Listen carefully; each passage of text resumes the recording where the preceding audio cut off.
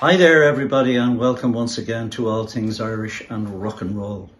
My name is Benny White, and speaking of all things Irish and rock and roll, it's been a pretty bad year, a bad 15 months really. With the COVID, it has completely stopped us all from playing and doing the thing that we love.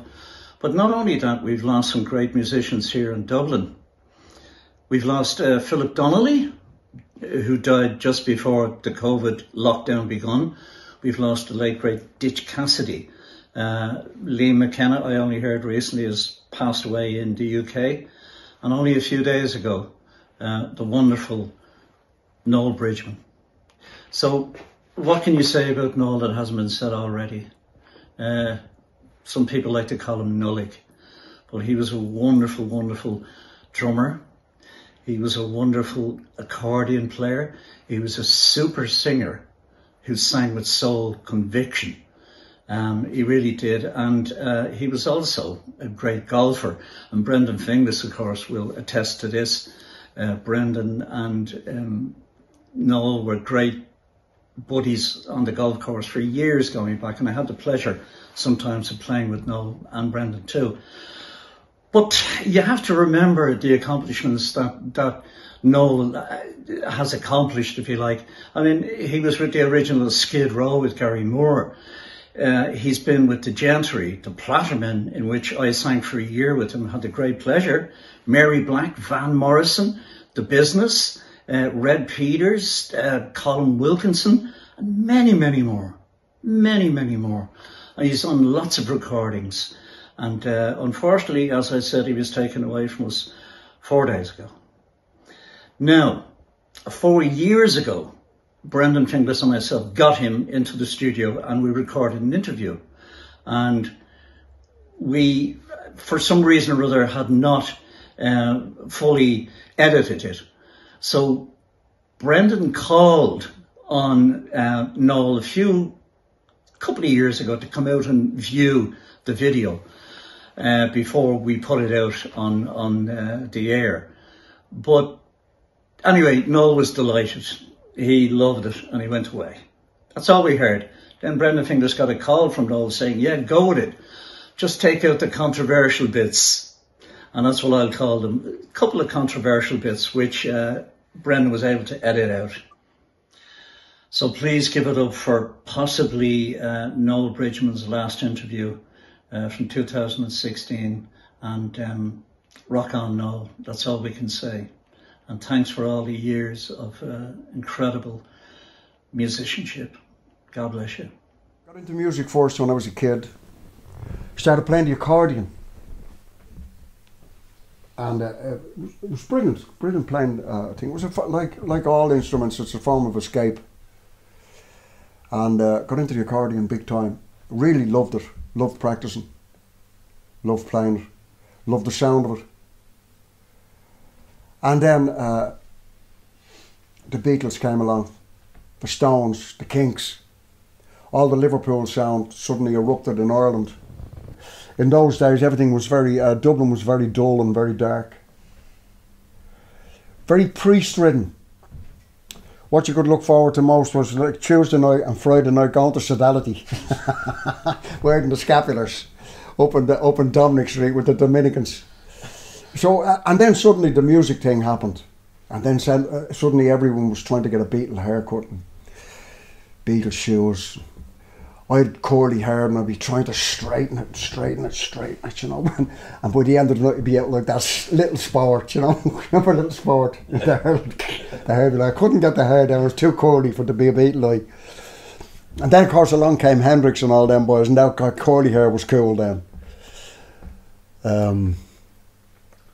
Yeah, I got into the drums. I heard the Beatles first, the Kinks, all these people start banging the sides of the armchair with sticks, and the clouds of dust would be flying up in the in the sitting room.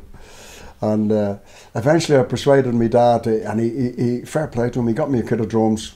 He knew somebody down the road who could order them in, because it was quite difficult even to get instruments then. Got in a kit of drums. I remember them, a black mother of pearl kit, Premier kit. I think Downey had a kit similar as well. He had a blue mother of pearl kit, Premier. Brian did. So I just sort of jumped straight into the playing the drums. I didn't get any lessons, so I didn't learn. So I'll just talk about myself for a while, Bernard, if you don't mind. Please. How I got into the drums. So I just started playing the drums and just battering away and listening to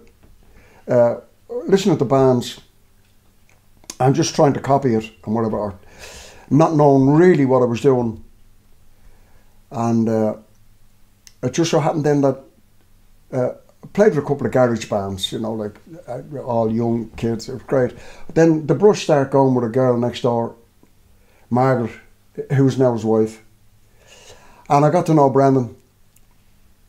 At that time, he was at 14 years of age, he was playing with Rose Tynan. So already he was at 14.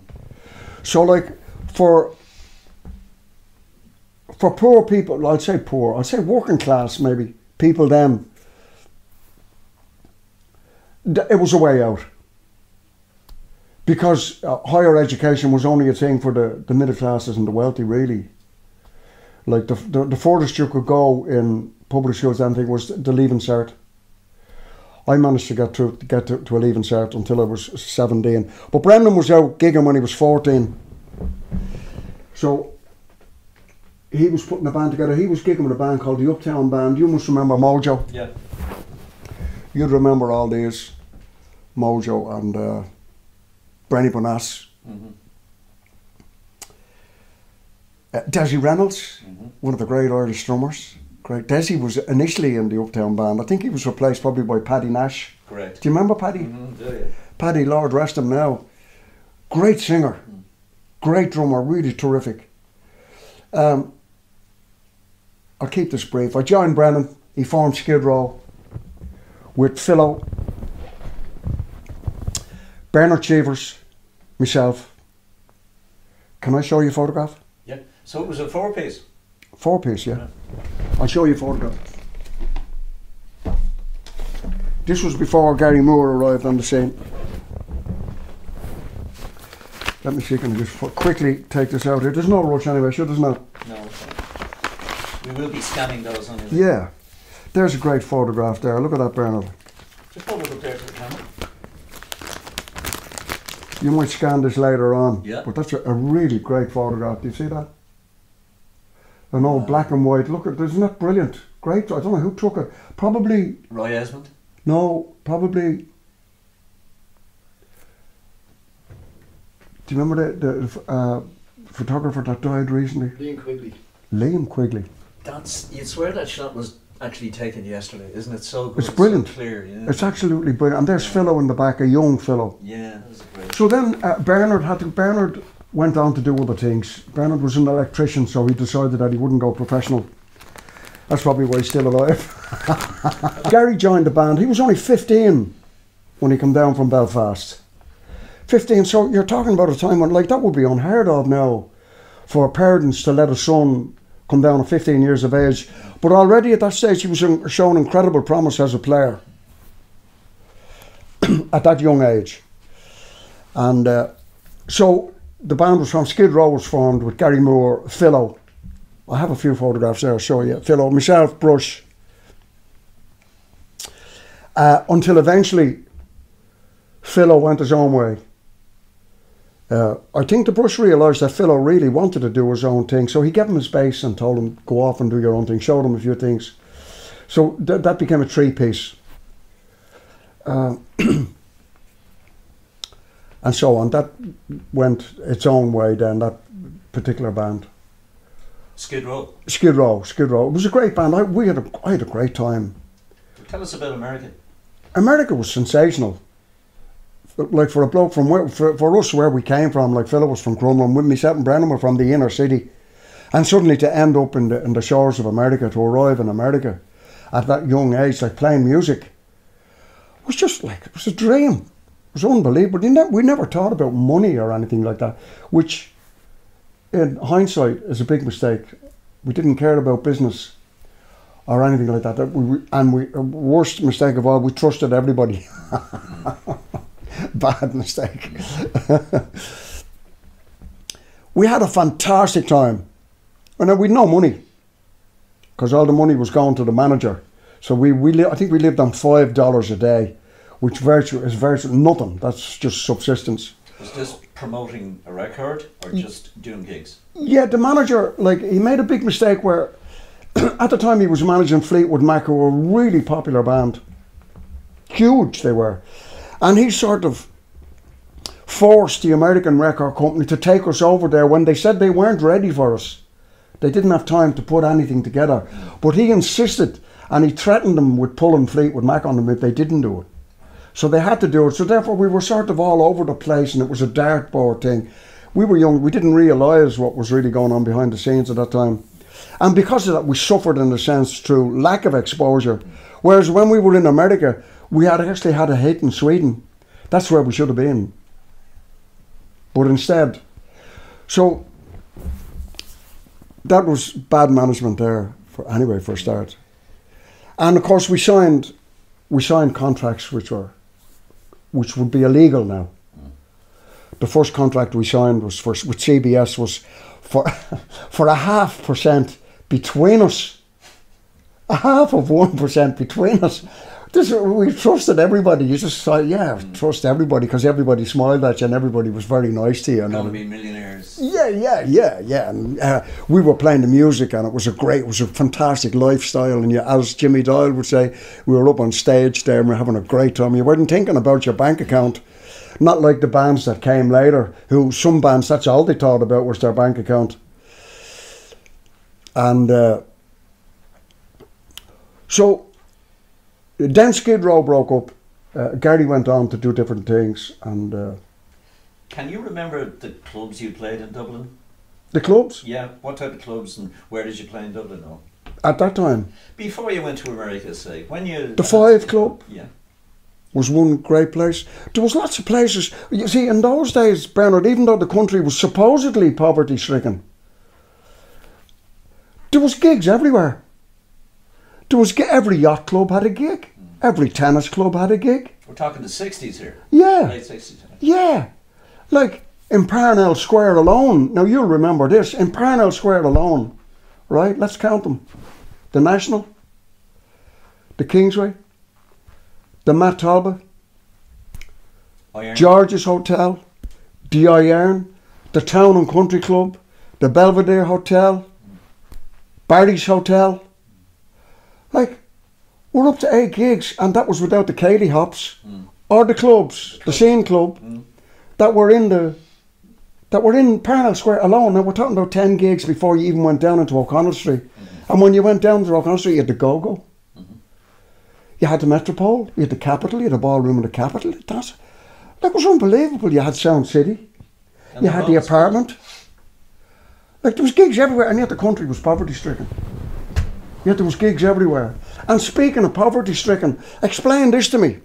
Or I wish the government of today could explain this to me, how in a country that was poverty-stricken, they managed to build Ballyfermot, Cabra, Finglas, Donecarney, Crumlin, Drimble, thousands of houses for social houses, yet they can't build 20 now. Can someone explain that to me? When the country was poverty-stricken, they built thousands of houses that are still standing. Incredibly strong built houses. Anyway, sorry, we're getting sort of sidetracked there. But it was the same thing. The music business was absolutely brilliant in Ireland. But we decided that, to be like all Irish acts, if you're any good, why don't you go away? See, to be accepted in Ireland, you really have to make it somewhere else. Because the Irish at that stage suffered from a huge inferiority complex.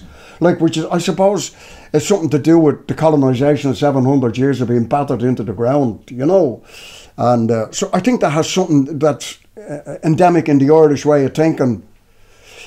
Thankfully, that's all changing now. Slowly, with the advent of people who have become world successes, like Conor McGregor. Good man, Conor. Great. And what? And he's nothing to do with music. Although he got beaten the other night, but that's what happens when you take on a bigger bloke than you. A good big one will always beat a good small one. That's the nature of it. But he's still the greatest featherweight that's ever happened in that thing. Anyway, sorry, Conor, we move on. Where were we, Baron? Yeah, huge amount of gigs in Dublin. Brilliant, like gigs everywhere. And I was making more money then, you know, like, it was great. It was fantastic. Plenty of money, could go out drinking every night, which we did do, and had a great time. Then we went to London. Is this Skid Row now? It's a Skid Row. Okay. Sorry, I'm jumping all over the place, but it doesn't really matter. We can pull it together. Yeah, and then from there to America and back again. But eventually the band broke up, and that's when I suppose you've heard the expression, the dark night of the soul. That's I feel like that when the band broke up, that was my life. So I went through a very, very bad patch then. They call it the dark night of the soul, where you sort of get lost in the wilderness and you don't know, and you lose your confidence in your ability to play. And then you get back to Dublin and it's all very, very strange. I have to sell half my gear to get home, you know, and people think you're a star, a rock star, and you've got nothing. It's from America? Well, from England. From England. America, back to England, then back to Dublin, because when things collapsed in London, I had nowhere to live. So I was just staying with people that I knew, and after a while you outstay your welcome. And so I had to sell half my gear to get me fare to get home. And then, and I'm not sure where I went. My memory is very, very hazy about all that era. And then I made the mistake of just trying to destroy your ego. You when you get slapped, when you lose your confidence, and then I tried to destroy my ego, which is very, very, that's a bad mistake to make. And eventually, it took me a long time to sort of come back, probably 20 years, maybe even longer, to come back. And I was very lucky along the way, because I picked up gigs that I was able to survive and raise a family. I was very, very lucky. And I always very, very lucky I moved into the Gentry, which was smashing band. Yeah. Then we moved into the Flattermen. You were there, but that was another great band. Mm-hmm. They were great bands. They were like fantastic bands. Do you know? And I suppose people don't understand, like, people equate success with ability. It's got nothing to do with it. Nothing. Like, if you were to say, you've heard it, say, Dame, what's her name? Barbara Cartland. Right, she writes all the romantic novels. Right? Now, she's probably sold millions and millions of copies. She sold more copies than James Joyce. But does that make her a better writer? Just, you know what I mean? So you have to be careful about success. And sometimes the biggest gobshites are really successful. And the really great people don't get a look in. It's funny, I was just reading a book about Caesar, because I had to write this down. I was reading it this morning. And I said, geez, that's great. I said, it is common for those who flourish under any system to feel that the failure of others is deserved. Do you know what I mean? Now, it's not like that, but that's a brilliant way of putting it. That sometimes brilliant people get nowhere. We know that. You know, but if you're a good business person and you have your head like geared to your bank account, you can be very, very successful, as we know, like, about certain people. I won't say their names. Do you want their initials? Do you want their address? Yeah, but Jimmy Doyle, if you look at the interview that Jimmy did, like, he puts it really in a nutshell, you know, that sometimes people get to incredible heights that they don't deserve, you know, and the trouble is that sounds like so great, but it's not. We're talking about music here, and we're talking about the Irish music scene and how it developed. Now, Jimmy made some great points about you could be good, you could be a big frog in a little pond here. You go to London and you suddenly realise that you're just a tiny little frog, because these boys have been at it for so long. And he was talking about the advent of the music coming in from America into Liverpool, into England on the boats by American sailors, drifting down into London, being played. All the great jazzers, so this is the way it happened. Then it's filtered across to Dublin. So it was delayed reaction in Dublin, really. Do you know what I mean? So, well, you said it yourself, Noel. I mean, you're playing now in maybe 2 bands with just the most amazing musicians. absolutely astounding. I'm really, here I am, Yeah. Bernard. I'm still alive. Yeah. And I'm playing better than I ever played. Yeah. Because really- of these guys. Because of all playing with these people. Like, if you look at the amount of musicians I've played with, it's just like I started off. Bruce, like, was a great bass player. Like, he doesn't play bass now, but then, like, he was really a fantastic player. Then we got to play with Lee McKenna, another super bass player. Oh, God, we got Rob Strong, Tommy Moore, John Querney. Look at all that. Like, there's just so many. I could go on forever playing with people. Look at how lucky we are. How lucky I am to have played with great guitar players. Like Bernard Cheevers initially, who was way ahead of the posse at that time. Bernard was a superb guitar player. Gary Moore, who went on to world-class player. Brian Harris, the Gentry. Ed Dean. Another, like, these are people who are magnificent players. Jimmy Faulkner. Jimmy Faulkner. R.I.P. Like, the list is endless. Do you know? And I was very lucky to be, even though I was going through my dark night of the soul or whatever we call it, that I actually met up with these musicians and got to play with them and was accepted by them, which is very, very healthy for your head, to be accepted by people. And so then I got to play with great people, got to play with the Brush again, got to play with Jimmy Slevin. I have photographs there, I'll show you. Jimmy Slevin, another great guitar player who went on to Germany. Timmy Creedon, myself and Timmy played the 2 drums. Dave Gaynor, we played 2 drum kits together. Like, these are really class musicians. Like, so in that sense, I was very lucky to meet these people along the way that actually care. And also to be able to make a living and raise a family, which was the most important thing of all, because now I have family, I have grandchildren, which sustain me. Will I keep going? Will I just keep talking? Please. Yeah, and as I said, Bern, I'm playing better now than I ever played, and I'm really playing with superb players. And this is what keeps... I was looking at it, I listened to a little bit of Jimmy Doyle. Jimmy was talking about...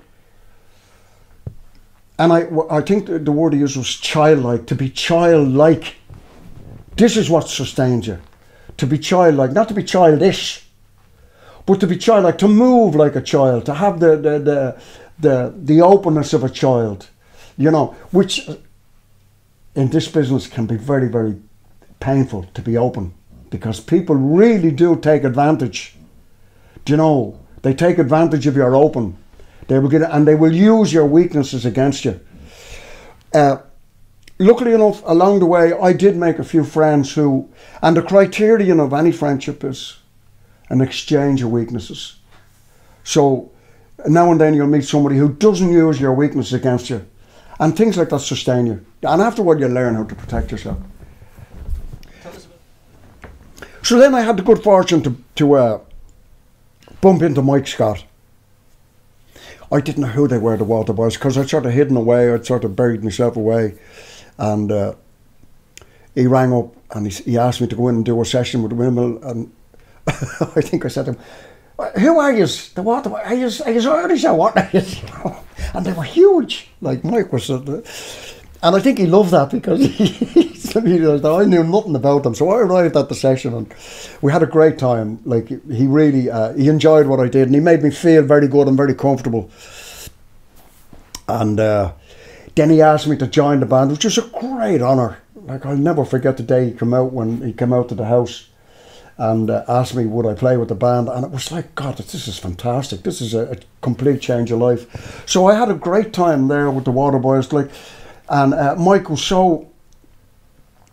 He really encouraged the band to play music. Like, every chance we got to play, like, it happened. It happened in airports, it happened on the planes. When we got off the plane, if we were sitting around waiting for people to pick us up, there was music being played. Get to the hotel, it'd be another session. Get to the gig, you'd be practicing. was brilliant. Get on the stage, do the gig, music after the gig. Like that, it's hard to believe, but it was just one continual stream of music. It was wonderful. I had a great time. And then, of course, it came, life moves on. And it was then, I think, after the Waterboys that it suddenly dawned on me that I knew very little about what I was doing, about my craft. That I sort of picked it up and it came to me, like the bit that did come to me came easy, and I never really did what the greats talk about. Like if you talk about, like as a drummer we say, for instance, if you talk about Elvin Jones and his, like all those black drummers who really were so influential, they talk about spending, people like Tony Williams, Elvin Jones, they talk about spending 8 years, maybe 8 to 10 years, locked away, playing 8 hours, 12 hours a day, practicing all the time. And they called it woodshedding. They went down to a shed and they locked themselves in and they just played every day. So I said to myself, I never did that. So, like, I haven't got the right really to be calling myself a drummer, that I haven't put in the work. You know, so I said to myself, I'm going to do this. So I had a shed down the end of the garden, so I got it soundproofed. I put a kit of drums in it, and I started going down to the shed every day and practicing, just playing. Now, I didn't know where to go for lessons, Baron, so I should have brought the book with me, but I came across this book, which was given to me, funnily enough, by Jimmy Doyle. We'll talk about Jimmy later on. Jimmy gave me this book, and it was really so accessible because it was so simple. It was a book by Humberto Morales called How to Play Latin American Percussion Instruments, which had nothing to do with a drum kit. This was timbales and congas, well, timbales predominantly. So I said, this is great, I can think. So I started, at the time I was learning timbales and trying to learn timbales and congas. Again, Dublin is not conducive to learning these instruments really. If you need to go to Cuba or somewhere else where these people proliferate that you can learn to take. Very difficult. But I picked up a couple of books along the way and I was trying to teach myself, and you spend hours and hours and hours and sometimes you go the wrong direction. But anyway, with this book I decided that I would lock myself away, which I did. And then I learned, I know what the beaten path means. The beaten path is, I went up and down so often down the garden that I had a path worked out like an animal track. You know, the beaten path into the shed. And the missus found it very hard. Like Olivia found it very difficult for me because I was spending all my time there, because I wanted to do this. Because the children were sort of semi on their way. We had 4 children, 2 boys, 2 girls, fantastic kids, they were great. Olivia did a brilliant job with them. And they were okay. They were good children. They didn't have any serious problems. They were only half mad. Not like that. yeah. Not totally mad. So this Olivia found it difficult that at this stage in my life, like I was over 40, that I was actually going and trying to do this, because I said I didn't want to grow old and have the tyranny of the shoulds. I should have done this and I should have done that, and why didn't I do this? And I didn't want to grow old and become bitter because I hadn't pursued something in life that would sustain me when I got older. So I spent a lot of time down the shed, Bernard, and I really worked hard at my craft. Now, I never became the greatest drummer in the world, but I did become a better player. And now I get to play with all great musicians. I get to play with them, which is fantastic. And your confidence as well. Oh yes, in all aspects of your life. In all aspects of your life. But there was a few things that had to happen. I had to stop smoking and drinking and do all the things. I had to stop doing the wrong things. And then the right thing just happens. Sorry, I'm deviating again. But everything is relative. You know, everything is, well, as Muddy Waters say, well, it's the same thing. The same thing. It is the same thing. So yes, that reflects on all aspects of your life then. So I was really delighted that I had spent all that time down the shed. And funny thing again, coming back to Conor McGregor, the fighter. I was in a pub the other night and someone said, yeah, he was doing an interview and he was talking about the 10,000 hours. And I said, what? So, the 10,000 hours, it's the magic formula that if you want to become a master at what you do, you have to spend 10,000 hours at it. Whether it's Bill Gates, who was lucky enough to spend his time at the computer, and then when the computer world erupted, he was ready to do it. The same with the Beatles. They'd spent all that time. Jimmy was talking about the Star Club in Germany. Well, the Beatles were playing 8 hours a day in Germany. They were doing 8-hour gigs with breaks. And they spent an awful lot of time mastering the craft, so when the time came for them, they were ready for it. So it's funny. There you go, you get Conor McGregor talking about 10,000 hours, and then you find out the Beatles did it, Bill Gates did it, all the greats did it, and if you want to be a good golfer, you better start going up to the driving range and stand out 10,000 hours. You know, McIlroy, as a child, like they've spent it. You know, that's what you have to do. You don't wake up one morning, you don't wake up and suddenly be great. You have to work at it. I woke up this morning, yeah. Didn't know what to do. Yeah. Yeah, fantastic. I was just reading, like, so many things that we have to talk about. Like, not just drums and that, you know. We talk about, like, the music business. And then you get the likes of Dylan. Like, look at the lyrics that man comes up. Do you know the song Dignity? No. You know, I wrote down some of it there, Bernard. I don't know whether the reader could go. I actually brought the lyrics with me, but it would probably take too long to read them. Tell us about Van Morrison. Van Morrison. Well, you have to. Van is, like, he's brilliant. He's great. I had two I can remember with Van. They were fantastic. 2 gigs? 2 episodes, Van. They were brilliant. What was the first one? Was it with Sult? It was with Sult, I think. We were doing this on all. Philip King put together a program, brilliant program. I should have brought the photograph. Jeepers, I keep forgetting these. A brilliant program called Sult, which he recorded in Temple Bar, which is a brilliant achievement to put it all together and get all Irish people. And he got Van Morrison to come in.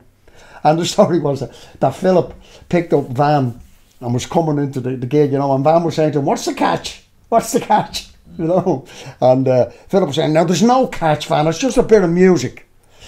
So Van was the thing. But anyway, as soon as the car pulled up outside the Temple Bar, the record button's pressed. Van doesn't take any prisoners. If I'm coming in here, you be ready.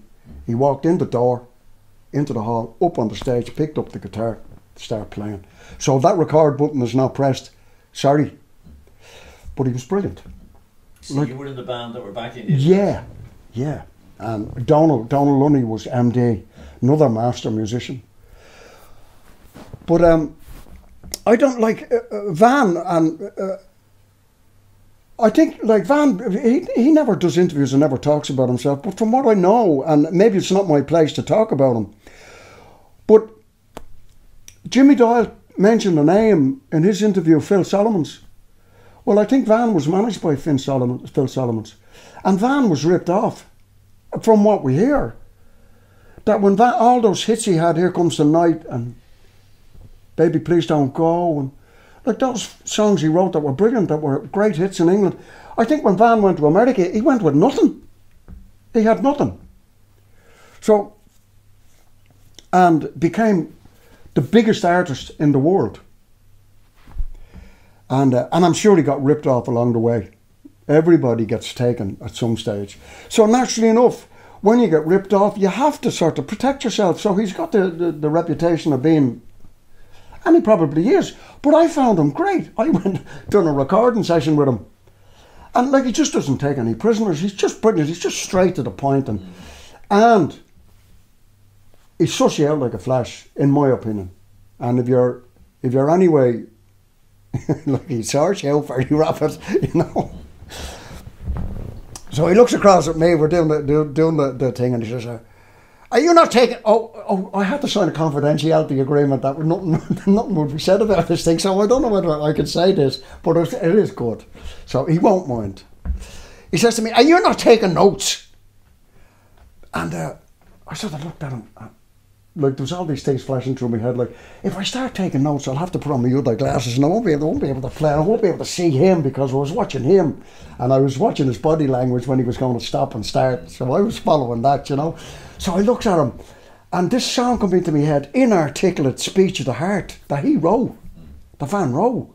Like, brilliant. Can you imagine? Inarticulate Speech of the Heart. It's fucking brilliant. So I looked at him and I just did that. So he says to the bass player, you cue him, you cue him. He got the message, you know that. But I really enjoyed working with him because he's a class act. Like, you put on the cans, right? You hear the door opening and you hear the footsteps coming up and he comes in, he walks straight over to the guitar, he picks it up, he just nods at everyone, bang. And you hear it in the cans and you know you're in the Premiership. You know, you're in the Premiership. That's brilliant. Harmonica player, sax player, piano player, drummer, singer, writer, arranger. I mean, what can you say? You've done a lot of touring with different artists. Yeah. Mary Black. Yeah. Yeah. Mary Black, huge. Like, that was another great gig because Mary's music was a lot quiet. Here we go to another extreme. And for some reason, again, we were talking about, Ben, about how lucky, you need to be really lucky to survive in this business, and I was extremely lucky. I got a set of congas. I bought a set of congas off some guy second hand. I forget his name, lovely young man. And I didn't have a clue how to play them. But I figured out that you could get a sound out of them. So, because Mary wasn't really looking for a drummer, she was looking for a quiet sort of thing. The congas really were ideal. And Declan Sinnott, who was the Mary's MD at the time, I think that suited him really, something that was quiet. So, Danny Smith. Do you remember Danny? Danny Bongos. Danny Bongos. Yes. Danny Bongos. Yes. Danny had been to London as a kid, and he had teamed up with the black guys in London. It was fascinating, like, you know, and they took a liking to him because he was crazy. You know, so they took him in and they showed him a few things on the congas. And at this time I was playing with Brush in the Bagot. Danny arrived in the Bagot Inn one night with a conga under each arm. Shoes hanging off. Starving. Living on the streets, I think he was, Danny. So Brush took pity on him. I said, come on up and play with us. So Danny jumps up on the stage. And he frightened the life out of me with the congas, the way he was playing the congas. Like, he was great now. He was wild. He was wild. He was straight in off the streets. And when he got on the kit, he was a fantastic drummer. That's why I didn't like him playing the drums at all. Get out my kit, you know, because he'd blow you. He'd make it like, I felt like a gobshite. So Danny was a great player. So he learned all these rhythms. So he showed me a couple of the rhythms. Fair play to him. He never hesitated about showing you these African rhythms that these black guys, when he lived in London, he had slept rough in London too, and the black guys like took him in and showed him how to play the congas, and he was great. So I learned a few things off Danny, and that's what got me the gig with Mary Black. So I was very lucky that I didn't know too much about them. So I was in America one time down with Mary, and I came across these books by a chap called Bob Evans about how to play conga drums and bongo drums, which are simple, very accessible. So this was great for me. So I improved, but playing with Mary was a great chance to play congas, and I added a bass drum and a hi-hat, which was very unusual at the time, and that was great. So I really enjoyed that. That was really different. And I got a chance to play a little bit of timbales as well. So it was away from the drum kit. So, sorry, I lost my train of thought there, Bernard. You asked me a question about, I say, yeah. So I've done a lot of albums with Mary, which were super nice. She was a great artist, great singer. I told you this before, but I was down Chile in South America for a month, and I brought down a CD or a tape, I can't remember, with me of Mary Black. Really? And the only thing, because I couldn't speak English, because I couldn't speak Spanish, Yeah. I used to put this tape on all the time. And of course, you've done a lot of vocal harmonies with her. That's right. Yeah. That's right. I could hear you, I could make you out having worked with you before. Yeah. So it was really good. I really liked that album. She did some great albums. That No Frontiers. That's the one. Yeah, fantastic songs on it. Great songs, great songs. Jimmy McCarthy was at the height of his powers then too, writing songs. It was great. Anyway, yeah, I had a great time with Mary. It was after that I joined the Waterboys, and then after that I decided I'd do some wood shedding. Went down to the shed. So I was able to keep going, picking up a little gig here and there, and now sort of things have steadied out where I'm playing with great players. At the minute I'm playing with Ed Dean and Tommy Moore. It's funny that you should show me that from the Facebook thing, that old poster. Ed spent 27 years in London playing. And has come back to live in Leitrim now, but what a player. It's just astounding. It's great. Like it's a joy. And Tommy Moore, of course. Tommy is The Governor. the Governor bass player. He's just superb. And a great singer. And Ed sings and I sing. So we have this great three-piece where we have this three different voices singing. It's fantastic. And where do you play now? No? We do a residency every Thursday night in Frank Ryan's in Queen Street. We also play in JJ's, which is the fantastic little club in town on Angel Street. It's a brilliant little place. The foremost jazz and blues place in the city. Run by Brian Smith. Brilliant. Great little gig. Really look forward to it. I'll be doing that on Friday week with Johnny Feehan. There you go. There's another great guitar player I get to play with. James Delaney, piano player, fantastic player. I get to play with all these people, so I'm extremely lucky, especially at my age. But we were talking about Jimmy earlier. I'll just go on to Jimmy because Jimmy had a huge influence on all the drummers in this town. Like I took lessons from Jimmy further down the road when I started to learn. I got lessons from Jimmy. Timmy Creedon learned them from Jimmy. Downey got together with Jimmy. Jimmy is just, as you know by his interview, like it's just a wealth of information. Not only great stories, but if you need to learn anything about drums, it's just a motherload of information. It's brilliant. And have there been times in your career that you probably fell foul of certain habits, or say alcohol? Not a lot of people do, a lot of musicians do. Yeah, you're asking me, did I fall foul of any like habits?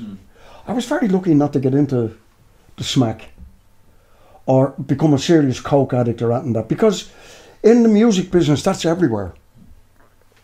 That was everywhere. Like I remember Henry McCullough saying when he went to America, when they went to do Woodstock with Joe Cocker, that the limo that picked them up, your man just says, they open the drawer and there's everything you wanted: smack, cocaine, gargle, anything you wanted is there. Very hard to get money out of these people. They've got all the drugs in the world. You know, and very easy to fall foul. And also another point is that when you've travelled a long way and you've got to do a gig, you want to be at the height of your powers. And if you're feeling really tired and wrecked, if the stuff is there that's going to just perk you up for your gig, naturally enough you'll go for it. And there's lots of people have fallen foul to it. Luckily enough I didn't. I was blessed that we never made enough money. That we could never afford to kill ourselves. If you know what I mean. Good yeah, we were blessed that we never made any money. And then luckily enough I'd gotten married to a wonderful girl and we had a few kids, so my responsibilities went elsewhere. I did drink, and I probably drank to excess like all of us, but eventually I stopped that. I did smoke hash, and I smoked that to excess until I got to the stage where I was starting to get paranoid, you know. So I stopped that. I went out to see Matthew Shields, who was a healer. Matthew was great power of the hands. I was having a few problems with arms and limbs. He sorted that out with me, and I used to think that smoking hash would give me energy.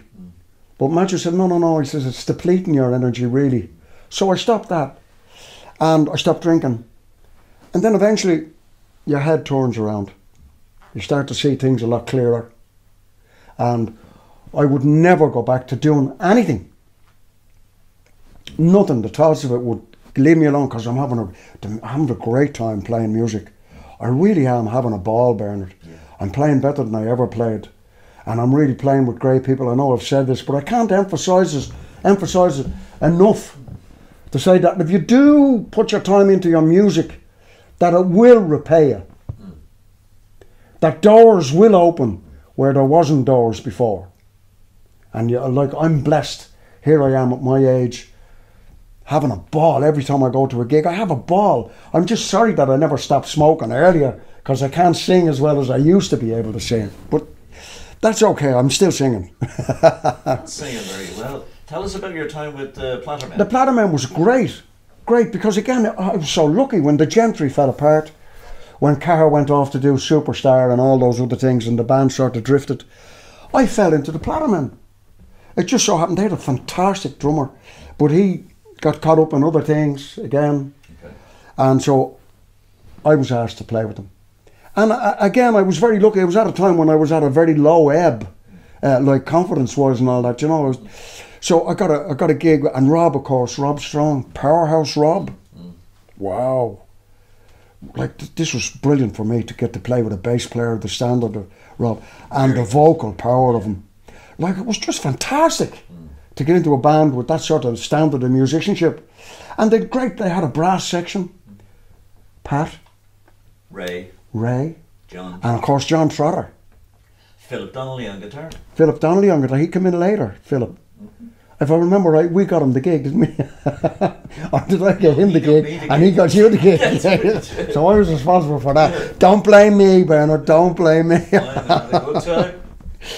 Yeah, Philip was at the height of his powers then too. Yeah. He was all set to go to America, and he conquered Nashville. Yeah.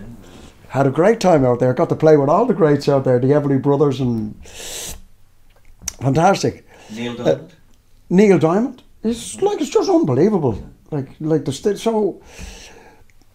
any bands that come along now are standing on these people's shoulders. They broke the ice and raised the level of musicianship. That's what this whole project is about. Yeah. That's exactly what this is about. Yeah, you see, for anyone now to succeed, the problem is that technology, you can like press a button now and you can get this, that and the other. Mm-hmm. And you can get away with that for so long. Mm. But I mean, really, the true thing is you sit with your instrument and you go back and you listen to the old blues players and you listen to all the things that came before you. You know, you listen to the older musicians and you learn how to play your instruments with the basic essentials. Not you kick a button and suddenly there's 12 guitars playing behind you, you know, and you fall off the stage and the guitars are still playing. How's that? It's great. Don't mention it. The initials? No, don't mention it. So, do you, I mean, you know, you've had it sounds like you've had a great life, Noel, like most musicians have, but we always ask them at the end if there's any regrets. Now, you can say it or you can keep it to yourself, but do you have any regrets? No regrets at all, for some peculiar reason, Ben. You go through, like when I went through the dark night of the soul, you feel like that, you know, is this what it's all about? This, like, I achieved nothing. Do you know? Mm. But out of that, if you want to live, first you have to die. It's a great expression, the greats talk about that. In other words, you have to really die and then come back, start again. So I was lucky enough to get all these chances. I was really blessed. Do you understand me? Mm-hmm. But it's a very difficult thing to explain, that I had a great time as a young fella and then I went through a bad patch and come out of that and still managed to clock in the hours necessary that I wanted to do to try and improve myself as a musician and raise a family. Very few people can say that. Poor old fellow is dead. Gary is dead. Do you know what I mean? Like so many, there's all the victims, poor Jimmy Faulkner, gone. Yeah. You know, people who were great musicians and who would love to be here sitting with us now. Yeah. and maybe gone off to do a gig tonight. Like, remember that when Philo, towards the end, all he wanted to do was just go into a pub and just do a gig with good people and forget about all the madness that he got caught up in with the drugs and all that lifestyle of totally alienated from reality. It's just, you know. So I'm having a great time, Bernard. I play with great people. My feet are still on the ground. I have children. I have grandchildren. I have everything. I have a great wife. I have everything. I get out for a game of golf with people like yourself and Brendan. I get to play with nice people. I get out in the green. You know, it's green, the healing colour. We don't have any phone calls. We go out and have a great time. I come back. And as Jimmy, like there's Jimmy Doyle, still practicing. Jimmy's 75 or 76 years of age and still doing hours practice. Because the music sustains you. Drumming especially is a very, very primitive instrument. I mean, the original instrument is the voice. That's the first instrument. Ah, as they say in Buddhism, Om, Om, it's the first. Then along came the wood and the skin, the drum. All other instruments come after that. So the drums are a very primitive instrument. And as Mickey Hart says, if you ever read his book, Drumming at the Edge of Magic, where he goes back into the history of drumming, it's brilliant. Every drummer should read this book, Drumming at the Edge of Magic, because it'll make you feel good about yourself as a drummer. I was lucky enough to read this book and get a great book. Oh yeah, I'm a drummer. I'm not just a bloke in there banging things and making noise. I'm a drummer. These were very, very powerful musicians, drummers. Well, you seem passionate about it, Noel, as you've always been. I've known you a long time. Oh, you have not lost your passion. I've become more passionate about it when I realise that I actually do something. Like, Brendan, when I do a gig with, say, Ed and Tommy, or with Ed and John Querney, whoever it may be, we transport people. For 2 hours, we make people forget all their problems. And for 2 hours, we can take them somewhere else. And I've seen it in people's eyes. They get lifted and they get taken somewhere else, away from the world, away from all the madness. And they feel great with the music, the power of music. They don't know whether we're playing an F flat, diminished, varnished, polished, or it's a vibe. Music is a wave and it affects people. Drums are the same. Drums strikes a particular area of the brain. And you put a load of kids in a room and put a drum kit in the corner. Eventually, every single one of them will go over and start playing that drum kit, making so-called noise, because it strikes a particular area of the brain. Like, it has great therapeutic power. We call it doctor gig. You go to the gig, you don't feel so good. You play the gig,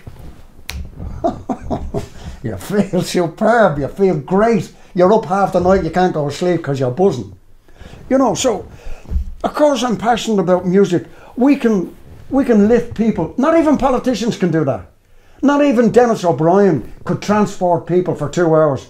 Unless he's had loads of bread, you know. There's £1 million. Oh, Dennis, great, thanks $1 million. What a great place. Yeah, what a bloke. But I can do that for nothing. We have the power, when you play with a band, you have the power to transport people to somewhere that's a wonderful place where they forget all their problems. Their mobile phone is switched off. Everything is forgotten about. And you don't have any buttons to help you? No, don't kick anything. We do it just with two pieces of wood for me, and skins, and bits of wood, and I kick things and I make noise. For the boys, they pluck strings. And there's no technology there to, it's done with integrity and done with dignity, and there's no falsehoods about it, and people get it. Words People are get it. flying out like endless rain into a paper cup. They slither as they pass, they slip away across the universe. Pools of sorrow, waves of joy are drifting through my open mind, possessing and caressing me. Jai Guru Deva, oh, nothing's gonna change.